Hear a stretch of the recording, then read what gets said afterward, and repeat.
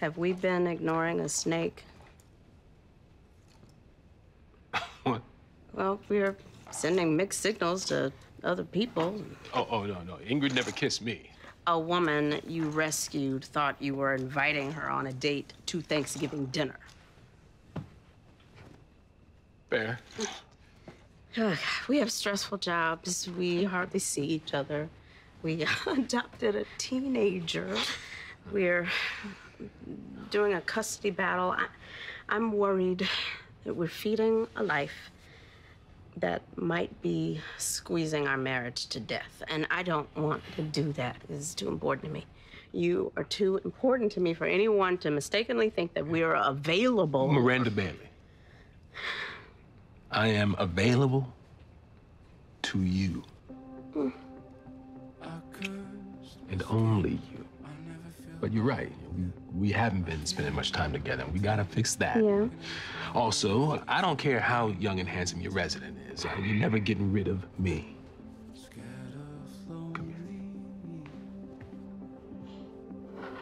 Don't let go. Hell no.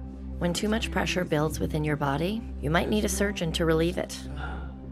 We drill burr holes, place chest tubes, cut open limbs. Richard, I thought you were working late tonight, baby.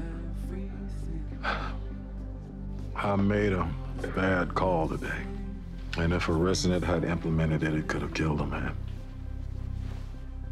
This morning you said not everyone belongs in an OR.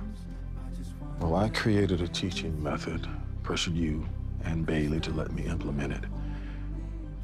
And it may have ended a very promising resident's career. And I might be bringing down the rest of this class, too, and I can't in good conscience do that. What are you suggesting? I want an assessment. A physical exam, a cognitive review, a fine motor skills test. I want it all. And if my judgment is off, if I don't belong in the OR anymore, then I want to know. In life, relieving pressure's not always as easy, but it's just as important.